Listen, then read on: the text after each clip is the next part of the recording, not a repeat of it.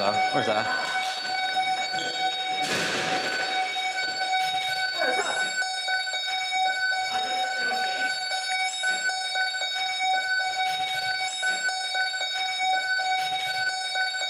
So when the alarm goes off, I'm sick of that sound, to be honest. When the alarm goes off, everybody just runs in response as best they can. You need a high staff presence in a PICU because you don't know what you're going to stumble upon. You don't know what you're running into.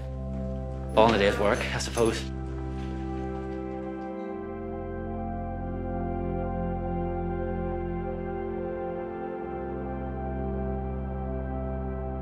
Morning, Sally. How are you feeling this morning? Not too bad. You're not too bad. You slept okay? No. Can I do the wee blood pressure? Is that okay? Yeah. I initially didn't want to become a nurse because, one, I did not think I was smart enough, and two, I thought I was too emotional. Your what, Pat? It's not bad. Your blood pressure? No, it's actually quite good. It didn't go up high yesterday. Was it? Well, probably you're a wee bit stressed yesterday being in casualty. I'd be the same.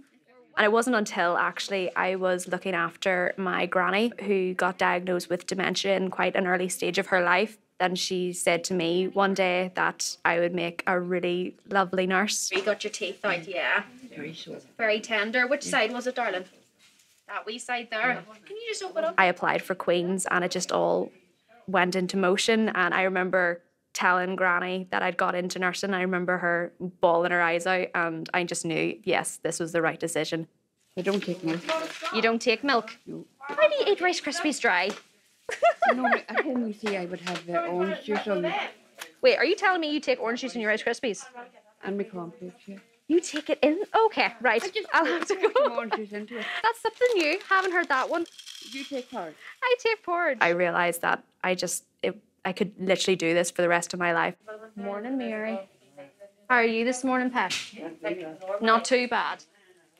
When Granny passed away then, I remember just seeing the nurse holding her hand and the nurse turned around and was just like, I just didn't want her to be alone. It made me realise I could be that person holding someone's hand in the most vulnerable situation. Because I'm on 2 great tablets a day, one in the morning, one at night. Might be a different one though. So they might have tried you on that one and they realised that it might not work as such. Right. So at least that's good. I know that she would be very proud of me for wanting to be that person. We have to check the dates on all of these to make sure they're all in date. That's what takes us so long.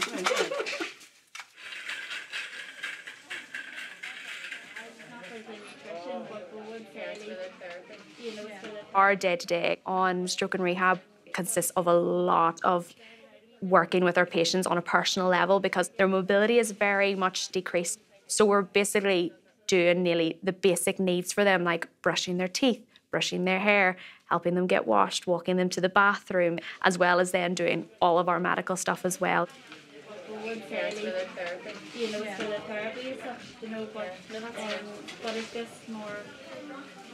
There wouldn't be a lot of like high case medical problems happening, but you're literally coming out there physically drained and also like mentally drained. So my alarm just went off. I have to go give a critical medication. I have 2 gentlemen that are on Matapar, and this is a generic name for a Parkinson's medication that they have to be given at very strict regimental times during the day. So I've set my alarm on my phone, so the moment that goes off, I know I need to give it within like 15 minutes. It is initially, being a newly qualified nurse, very daunting because now everything to do with this patient is on your shoulders. And even sometimes talking to another medical professional, trying to get your point across, to advocate for your patients, like, no, you need to come and see them, no, you need to do this. It can be challenging because you are being grilled, and especially when you're newly qualified, you don't know, like, oh, maybe am I wrong to do this? So you have to sort of make yourself confident. Just, it's like, no, I am right. I need you to do this. Hello, Pet, how are you? Not too bad. Do you want me to apply this wee balm to your lips? Are your lips a wee bit dry? Yeah, I'll get a wee pair of gloves on, okay? On our ward, we really do get to know our patients. And then once they eventually get discharged, you're so happy for them, especially if they've gotten back to baseline where they can be more independent and they're doing so much more for themselves. It is so great. And you're it just makes me so happy. The amount of times I've cried with patients as they're going out and they're just like, don't cry. And I'm just like, just don't come back to see me. You're not allowed to come back onto this ward. I love you, but don't come back. Okay, you come with me.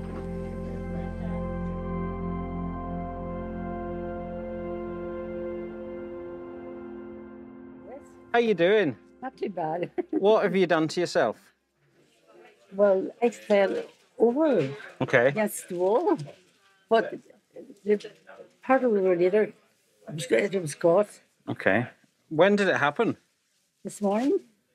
Did my training through St George's Hospital in Tooting in London, and one of my placements was in the emergency department over there. So I always had a passion for nursing and a passion for ED. You gave yourself a good old whack, didn't you? I didn't do. Put that arm down there. Grand.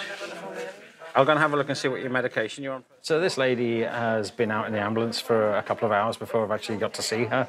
She's waiting just over 2¼ hours to come in. Unfortunately, it's just the pressures on space that we have in the emergency department at the moment that we've not been able to get her in. Unless your injury or condition is limb or life-threatening, there will be inevitable delays either in the back of an ambulance or in a waiting room. So this is just local anaesthetic, okay? I'm going to put it into the wound itself. Can be a wee bit stingy. Well done. Oh, I don't mind. You're doing really well. Certainly more trolley weights now and more pressure on space than there ever has been in the departments. This isn't unique to us. This is felt across our emergency colleagues across the whole of Northern Ireland. The pressures never go away. We just deal with it on a patient-by-patient basis and make sure we try and give the best care we can to everybody we see. It's a good enough cut you've got going on here.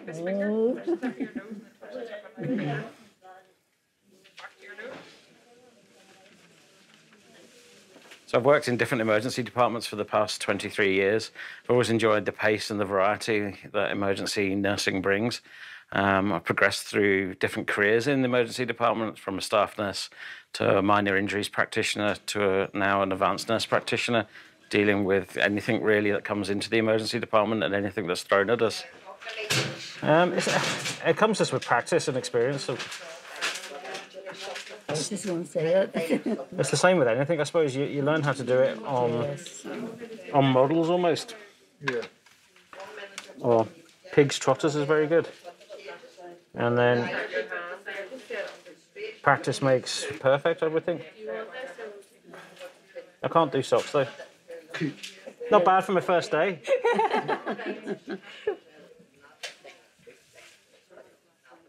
So suturing and wound closure is probably a skill that ED nurses historically have done as part of their daily workload.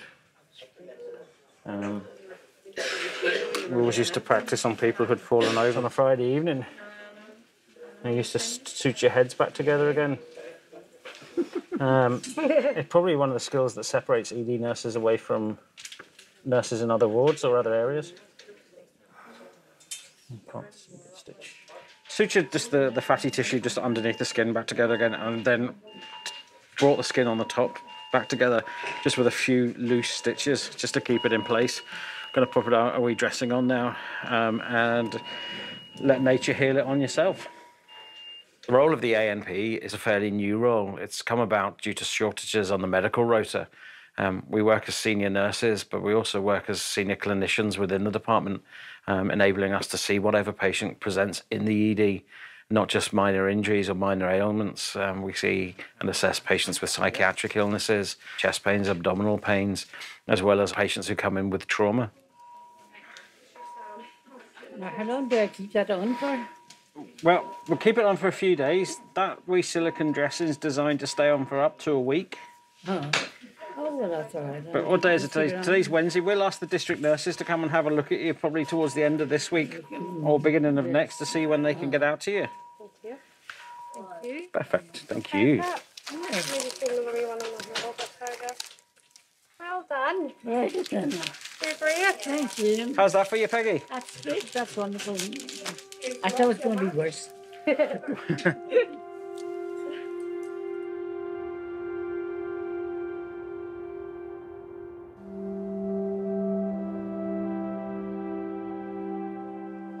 with. I know, but I'm going to have to send these boys home. You can do that all day. There's a painter. How's that you doing? He doesn't have a key. That's a good lad. That's the one.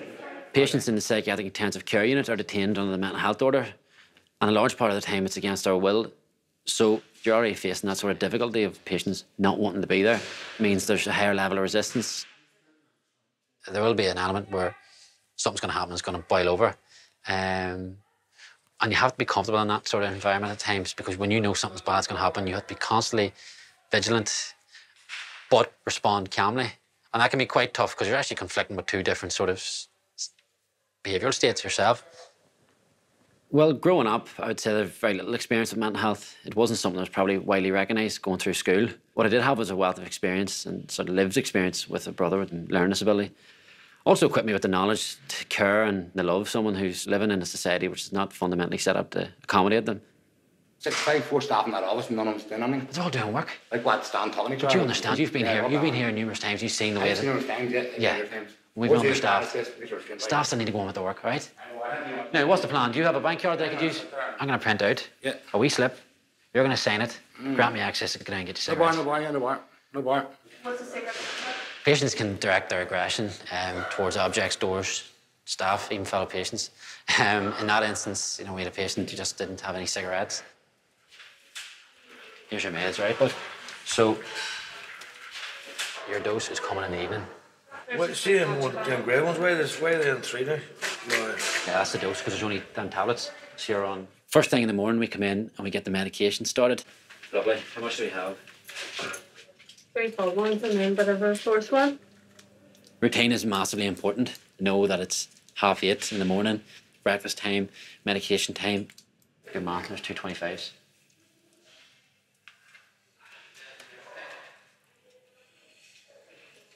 At times here, it can be overlooked because you're trying to stabilise somebody's mental state, but a large part of that is the structure. He doesn't want to be here. Sometimes, maybe with the offering of medication, there's that direct refusal. That also comes with a limited amount of insight. They can't see into their mental health illness. But that gives us enough time to maybe work with them to explain why they need to take their medications, the rationale behind medications, and allows us to get that sort of therapeutic relationship building, to get that rapport, and to get that trust. You need to take your medication, it gets you out of here. And I know you want to get out of here, don't you?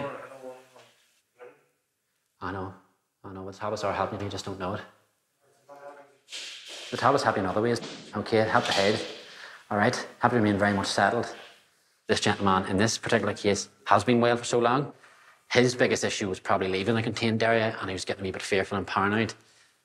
By offering the medication and reframing it as this medication will help you reduce paranoia, and the safety of this environment will keep you happy and content. He took his medications, taking what he's thinking on board, understanding where his concerns are actually resonating from, and not making it with a power struggle, not making it with any sort of argumentative language, but also being firm and keeping consistent throughout. Meant that he took his medication for us in the end. The thought processes will be a wee bit clearer, and hopefully that will go a good way in helping him today.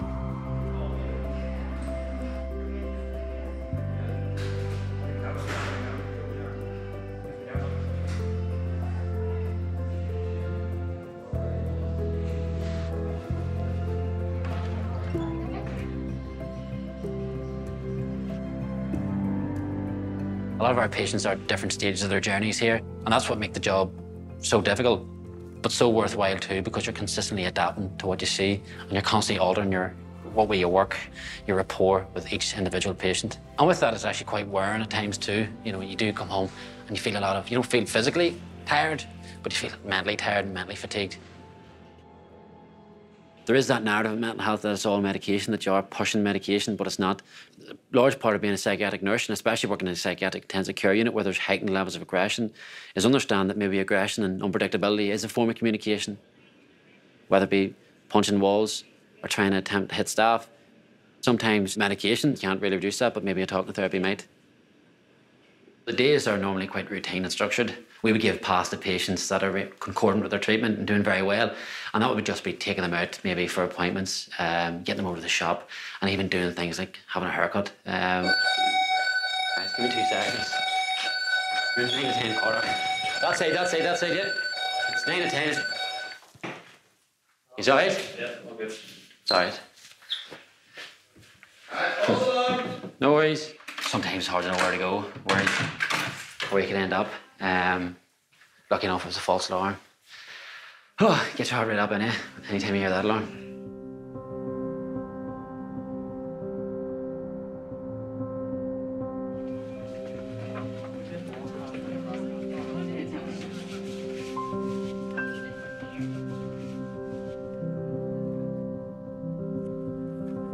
Throughout my whole nursing career, I've only known the normal as the COVID restrictions, the COVID regulations. It only started within the middle of my second year that we all had to wear the masks. So it sort of became my normal. Our ward has been hit a couple of times with a COVID outbreak, and in those situations, we go from wearing our normal amber masks to our full red PPE, full visors, full red masks that we have to get fit tested for, and then everything on our ward just goes into shutdown. Literally, they are so raw, like so many dry patches on my skin at the moment. That's all I got for Christmas was hand cream. I think that's what all nurses get. It's just constant cleaning, trying to communicate with our patients through these really hard masks, and everything is just heightened to a new degree.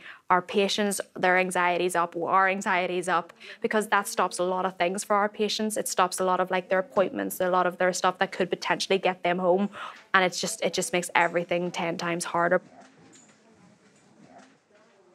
When they do see us all in the red PPE, and especially with ones with dementia, with delirium, it just confuses them even more. It makes them more scared. I've came home with scars on my arms, bruises on my chest, which is not the patient's fault, it never is, but it doesn't mean that it doesn't scare you. We have to lateral flow every single day, and it's actually came out as a recommendation for us to do 2 PCR tests a week, which is very difficult.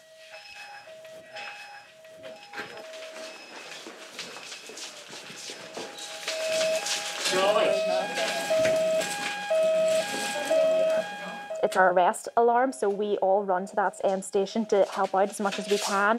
When any normal alarm goes off, do not run. The only one that you run to is that one, because that is the most important one to go off.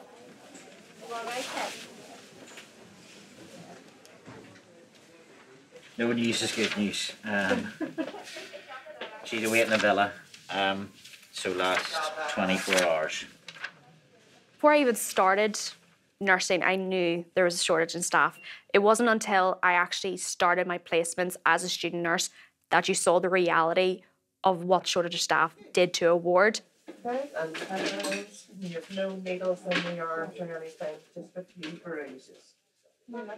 There is a lot of pressure. You don't see it until you're out there witnessing that. You're like, oh, it is scary. You can understand why people leave the job due to just stress related because we're so understaffed, or sometimes people just go into agency. You can understand why they're doing that, but you just have to put the big girl panties on and keep going, basically. Yes, hello Noel, it's Victoria again. I got, you know the way I was looking for an ambulance tomorrow, that's fine, but I've got, can I do an appointment for Tuesday? Perfect, thank you. Getting transport is probably one of the hardest things because our ambulance crews are so stretched out at the moment, just with everything. It is so hard to try and get patients home, and a lot of the time then, if we can't get an ambulance booked or family can't bring them home just because they physically can't, a lot of time that delays discharge, and then that's just so disappointing for the patient, especially when you tell them that morning, oh, you're getting discharged, and they're like, yay, and they're like, not today though, has to be tomorrow, can't get you transport. It frustrates me so much. I'm hoping, fingers crossed, we get to a more normal state. You know you're on restricted fluid. Sometimes I think you deliberately try to give me a heart attack.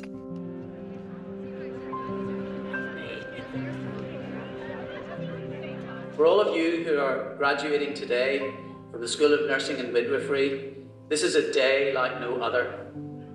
I actually started working as a full-time nurse in September time, but I didn't have my graduation until December. So by this stage, a lot of us are already sort of working as our band 4s, and then once we get our PIN, our band 5s, and then we have our graduation.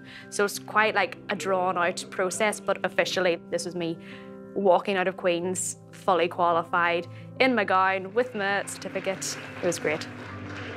Victoria McTurk.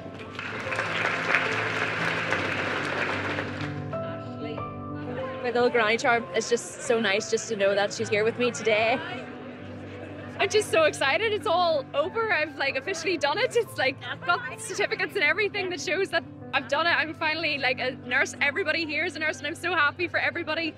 Glad I didn't fall across the stage and just so excited just to celebrate, especially once my family comes up. We'll go out, have food and just enjoy this great time that we have been like waiting for so long.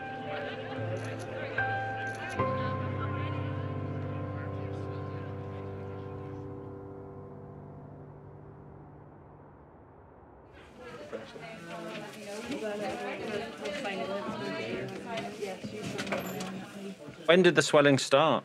That started there, I would say, about 4 or 5 weeks. But this in here has only appeared, you know, and it's quite painful when you touch it.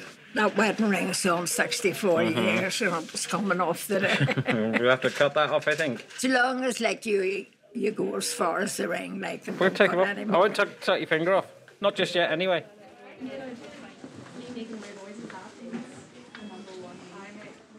My ring always fit up well, and then it started to swell. And then the doctor says, it's been there a long time. I says, yes, 64 years.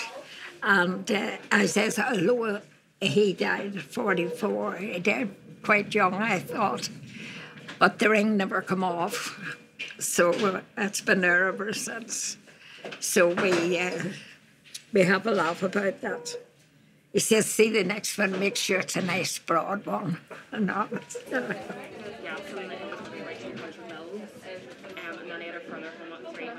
Okay, you slip your finger out. If you can. Now look at that. Now I got married all those years ago. There's all the gold dust. That's my tip for the day. So I'll put this somewhere safe for you. Well, thank you very much. I'll put it in here for you so it's safe. And don't worry, there's nothing in it. Well, there is now. Thank you very much. I'm looking at Annie's finger x-rays here. This is Annie's ring finger. A lot of soft tissue swelling. The joint surfaces are okay. The swelling doesn't extend down into the bone itself. We just look at it from another view here. Again, a lot of soft tissue swelling. Just gonna wait for her blood results to come back. She probably has a bit of gout in her fingers. Annie, what we'll do is we'll get a sideboard and then we'll just transfer you from this one onto our stretcher, all right? You're going a sideboard? Slide board. A slide Yeah, board. so you don't have to do anything, all right? We've got you back. Gout was always seen as a disease of the 17th century, an opulent lifestyle. You don't have to be a red wine drinking, port supping, red meat eater. It affects lots of people. Gout is a rheumatoid condition that affects the body's ability to process uric acid. So our treatment for Annie this morning will be to give her some anti-inflammatory cream just to rub onto her hands, and I will ask her GP to check her bloods in a couple of weeks' time to see how she's getting on. Yes. Yeah. And your ring's in your purse, in the thingy. And the ring's in my pocket, and I'm definitely going to fix it, get it fixed in. You took it over. No problem. Take it easy, darling. Bye, guys.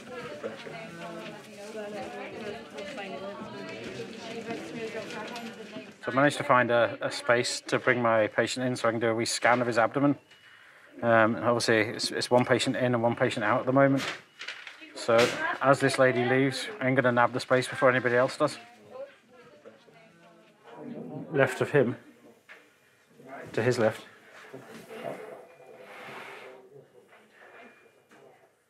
We're trying to look for his aorta, which is the big blood vessel, which is can you see on the screen in front of me here? That scan's perfectly normal. So what we're looking for is looking at the big blood vessel. Yours is perfectly normal. So I'm just waiting for the last of your blood results to come back, and I'm going to check those now and come up with a wee plan for you in a second. The pressures across Northern Ireland on the health service have never been felt so much after coming out of the pandemic.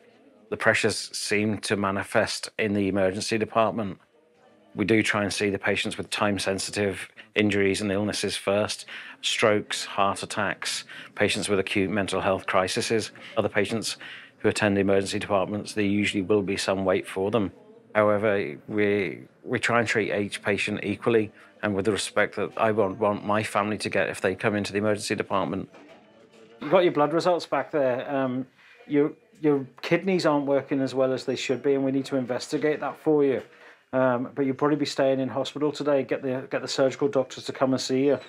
You feeling okay? Just tired and shaky? Yeah. Do you want to pop your legs up on the bed here? Have a wee, maybe get a doze or something? Do you want a wee blanket? No, that's fine. Come on, I'll come back to you shortly. Yeah, we just start. Right, what's up? Yeah, start from back. Yeah. So we're finding like a clap, no pressure. It's when in the emergency department, our emergency call bell goes off. We know that somebody needs help urgently. When we assess the patient, we will allocate roles to ourselves. So somebody will be allocated airway, breathing, circulation, drugs, and any other equipment that's needed. Can we have some nice masks as well?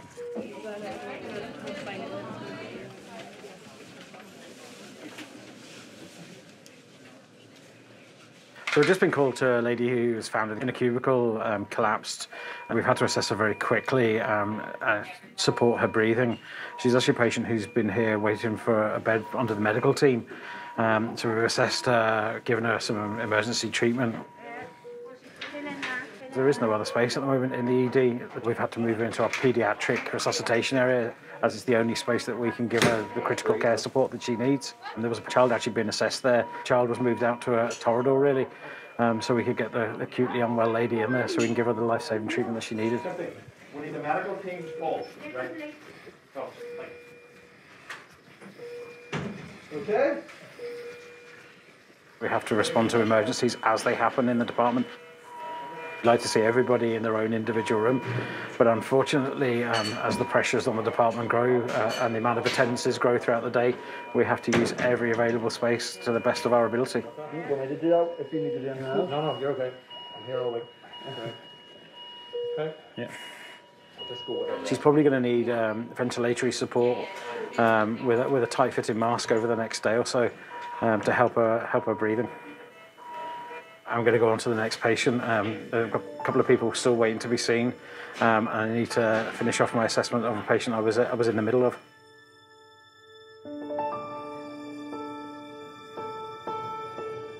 My ward, I love it because it's just my home away from home now. I feel a lot of pride being part of the NHS. I am very proud to wear my blues. You're still going to see this face when I'm like 80, I tell you now.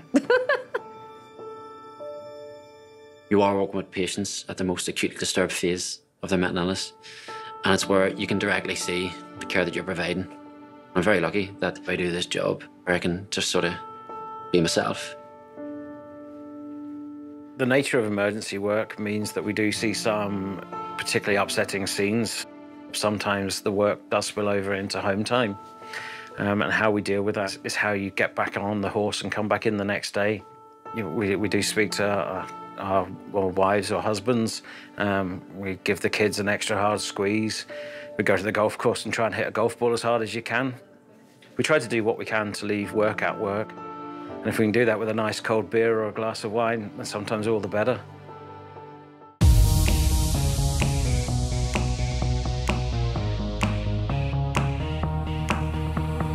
Come take me down to that place I love. Summer shining bright as the stars above. Come take me down to that place I love.